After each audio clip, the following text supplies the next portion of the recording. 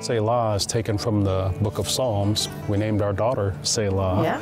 And then we said, well, why don't we call this place Selah's Acres, because it's quiet. People can come out here and pause and get recharged. I want people to come and experience such love, such joy, such refreshing, that they will leave and they won't even know what happened. They're like, I just feel different. My family operates different. My relationships are a little different. I want everything about what they touch after they leave us to be different.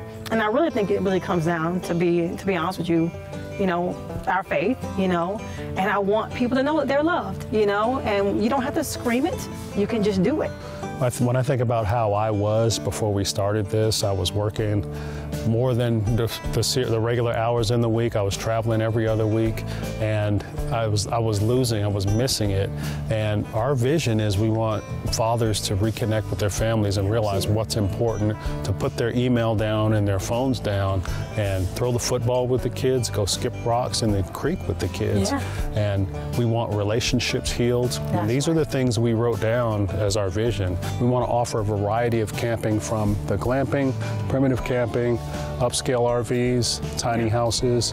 Just get people outdoors. Yeah, in whatever capacity that you want. Do we want to preserve nature? We want to preserve the trees.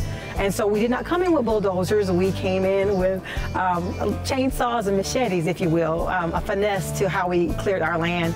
And we left vines hanging on a lot of the trees. And I can't tell you how many little boys tell me, I swung on a vine. Yeah.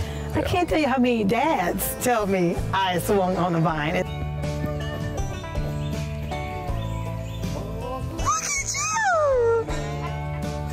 It's things that you just neglect as an adult. You kind of forget that you can play too. And you can find us on Facebook with Selah's Acres at Facebook.